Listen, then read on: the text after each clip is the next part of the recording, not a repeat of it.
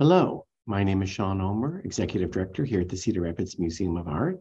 I want to thank you for joining me for another One Night Stand. This is a series of short programs that look at one work by one artist for one evening, hence the name One Night Stand. These are then recorded and put onto our YouTube channel for enjoyment and education later. Tonight, we're going to look at a work by Margaret Bourke-White. And it's a work that's actually on view currently in a temporary exhibition that we opened at the beginning of June called Work in Society in the 1930s, American Paintings and Photography from the Sjogren-Meyer collection. And in this exhibition, which looks at work of the 1930s, as the title indicates, there are not one, but actually four photographs by Margaret Bourke-White, amongst many other really important painters and photographers. It's well worth a visit to the museum for this temporary exhibition, which ends in mid-September. So if you are watching this later and and have the time, it would be wonderful to come down to the museum if you're able. If you live locally or in the region, to take a look at this exhibition. It's all drawn from a private collection in Minneapolis, and so it's not something that's readily available. It's not a show that we could put together ourselves from our own collection or be able to remount very easily. So it's well worth a visit. It really does take a comprehensive look at American art in the 1930s. As well as a few predecessors in the 1920s, and then, what happens after the Depression as we enter into World War II in the 1940s. So well worth a visit, very different kind of view of the 1930s than you might see in the work of someone like Marvin Cohn or Grant Wood, whom we also have on view regularly. And so they take a very different approach to depicting the 30s than what you'll see in Work and Society in the 1930s. So do come on down. Tonight, we're going to look at one particular work from that show, the Margaret Bourke-White Fort Peck Dam in Montana. And for that, I'm going to share my screen here. So give me just a second here. Okay, and then there we go, we'll go full screen on it. So as I said, we're going to look at Margaret Bourke-White's Fort Peck Dam, Montana, 1936. And it is an exhibition that is a piece that is in the current exhibition. Here is a photograph. This is not the dam. This is Margaret Bourke-White, a rather glamorous photograph of Margaret Bourke-White. She was born in 1904 in the Bronx, but actually was raised in New Jersey. And her father, a non-practicing Jew who had a wide variety of interests, and her mother, an Irish Catholic, really created or fostered an environment that really encouraged thought, open thinking, exploration, from not just Margaret, but also her brother and her sister. It was a very, very kind of progressive childhood. Margaret Bourke-White picked up the camera really as a hobby, as a child. And that really was fostered by her father, who had a fascination with cameras. And so it kind of went very, very well. However, Margaret Bourke-White did not initially go to college to study photography. In fact, her father who was a naturalist, interested in things like engineering as well, certainly kind of set the stage for Margaret entering Columbia in 1921 or 22. I've seen sort of both dates, where she studied herpetology, which is the study of amphibious animals. And she bounced around to a lot of different schools. She, and before I get ahead of myself, while she was at Columbia for a year, she also enrolled in the Clarence White School of Photography. And because she was just interested in photography, that was not really the degree that she was pursuing, but she was interested in it in the Clarence White School. No relationship there to Margaret Bourke-White. But then she leaves Columbia. She enrolls at the University of Michigan. where she studies zoology. She's also at Purdue. She's at Western Reserve University. And she finally graduates from Cornell University in Ithaca with a degree in biology in 1927.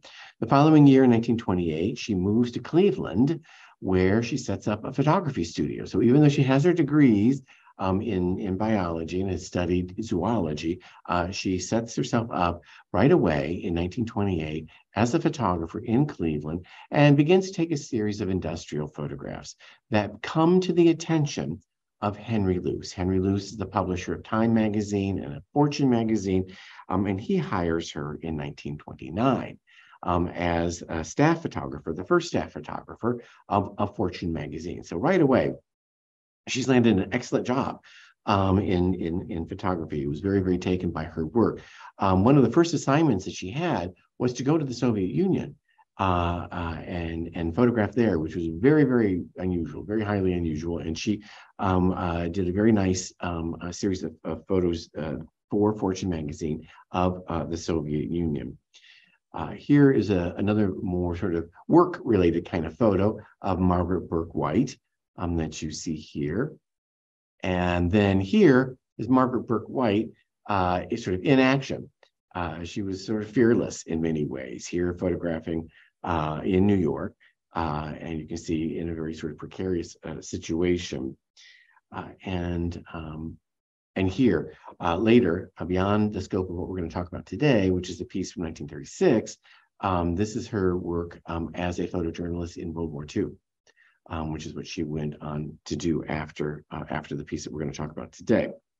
So she's working for Henry Luce for Fortune magazine in the very late 20s and early 30s. In 1936, Henry Luce offers her a position as one of 4 staff photographers for a new magazine that he's going to create called Life magazine. And she's the only female photographer of the 4 staff photographers. And so she joins Life magazine in 1936 and is with them through the rest of the decade and then on and off in the 40s. This is the photograph that is in the exhibition. This is Fort Peck Dam, and it dates from 1936. And Henry Luce, or the editors of Life, sent Margaret Bourke-White to Montana to photograph this dam that was being constructed. It's about midway through the 6-year construction of the dam. And you can see here, she's actually photographed some of these wonderful structures here and is careful to include at the center these 2 little figures, which gives you a sense of this structure. This is actually a structure, I believe, of the spillway. It's not the dam proper, but the spillway about 2 miles away from the dam. And it's interesting because this photograph, this single photograph that Margaret Bourke-White created in 1936 on assignment for Life becomes the cover of the first Life magazine. November 23rd, 1936 is the first issue of Life magazine, and Margaret Bourke-White's photograph graces the cover. And interestingly, the photograph was actually not a vertical photograph. It was actually a horizontal photograph. And it becomes cropped, I'm going to go back here, cropped to fit onto Life magazine. Now, we don't know if Margaret Bourke-White cropped the photograph or if Life magazine cropped the photograph, but we do know that she did issue the photograph in a vertical format like this. And so she must have been pleased with the cropping of it, or maybe she just liked the fact that this particular cropping so well aligned to the cover of Life magazine. Again, unknown at this point. But here is the original photograph that she shot, which was wider. It was much more of a horizontal format. But it's not the only photograph that Margaret Bourke-White created for of Fort Peck Dam. This was really a photo essay, and so inside the magazine, one finds all kinds of other photographs that Margaret Bourke-White shot on assignment And she's just most famous for that one image that graced the cover of Life magazine, largely because it was the first cover of Life magazine. But there are many wonderful images from her time there. She took quite a few of them, and they become almost abstract. I mean, look at this. Now, the figure gives you a sense of scale, but this is really all about line and light and shadow and silhouette. It's really an extraordinary composition. She just really has positioned herself in a way where she has this great contrast of dark and light, and it really is a brilliant photograph. Or here, where you can see, the workers working on elements here of the dam itself, and it gives you not only a sense of scale, but also, in this case, this is really much more about the work and workers than it is the abstract qualities of the thing that they are creating. And here, without figures, this really wonderful play of line and shape and form and depth and light and shadow. It's just really, really an incredible photograph. It's really not of the dam per se. She's not documenting the dam. She's really looking at something here where she's fascinated by the elements that go into the dam. And it's a part of that story. It's a part of that photojournalistic story that she's creating. And here, for example, is a page spread from that 1936 Life magazine, that first Life magazine. So you can see, on the left, you get the gutter of the magazine in the middle. And so the Tin City Rodeos on one side, Run All Night. She got that image that we looked at just now of these men working on this very large element of the dam. But you've got little, individual headshots of key players who are a part of the creation of the dam. And then you had all of these other scenes around of the various workers in a non-work moment, so that you can kind of see what life is like when they're not working on the dam itself. The creation of the dam really created kind of city, a work city. And there were all kinds of people who were there. There were people who were working there, and then there were all the people that supported the people who were working there.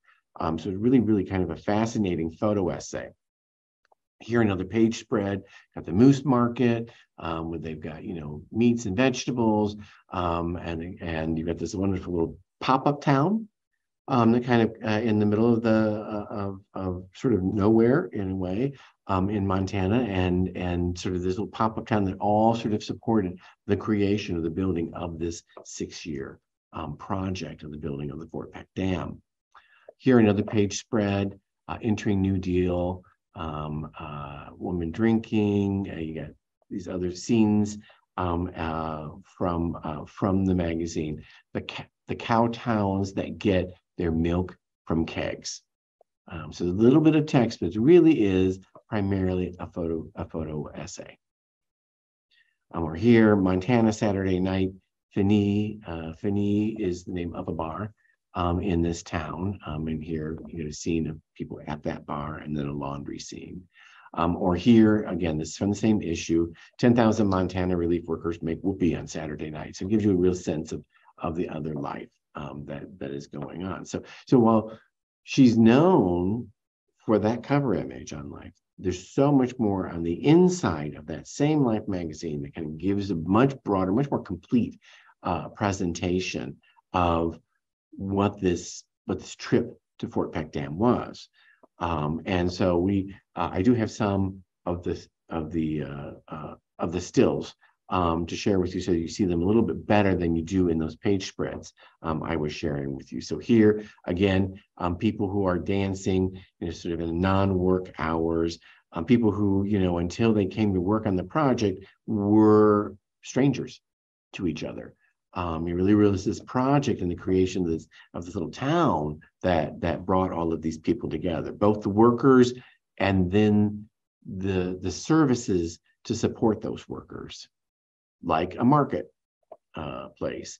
Here, a man with a gun, as you can see in his waistband there, probably some sort of law enforcement. But there in front of Moose Market with groceries, meats, and vegetables, you would need a grocery store to support this little town, this little pop-up town that you see here in the page spread. You've kind of broken up by the gutter, but here you kind of see the whole of it. You've got kind of a main drag, a main downtown, and then these pop-up little towns. Not a tree in sight, and I imagine it gets very hot and very cold depending upon the season. But here, just a wonderful Margaret Bourke-White photograph, different photograph of the same project.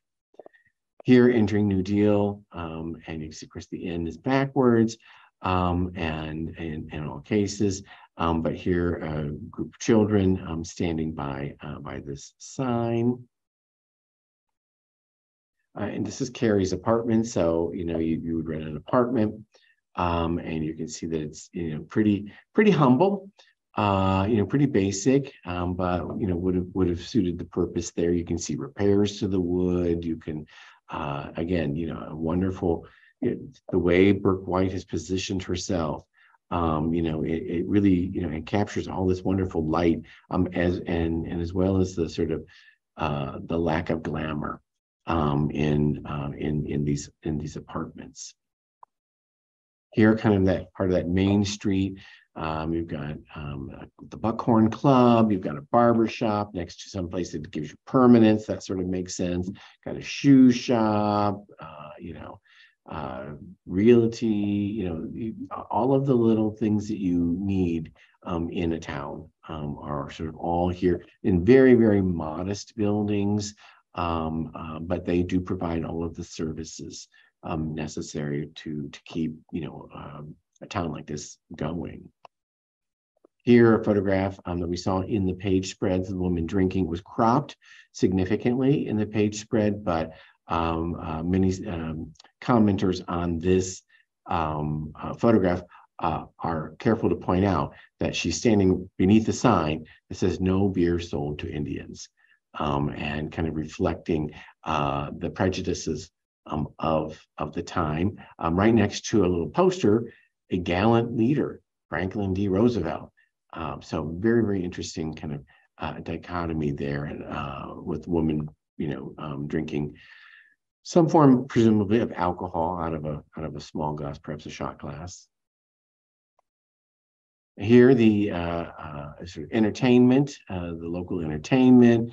And probably prior to one of those images of dancing, you can see very, very plain and rustic interiors, but and the band is quite compressed there, but they've got all the instruments for making some enjoyable music for these workers in their off hours.